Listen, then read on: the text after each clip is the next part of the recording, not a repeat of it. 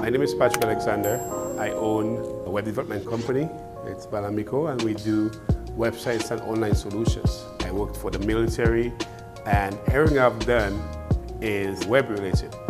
And that's where cybersecurity comes in place. It's one of the literally most important things in IT, because once a firm gets hacked, it costs them billions of dollars. And the students here, they need to be knowledgeable about ways to look out for cyber threats, to prevent it, and the ways to identify it. When you think about cybersecurity, you think of ways you can get hacked through the internet, because everything is coming online, and everything that's online is acceptable to cyber threats.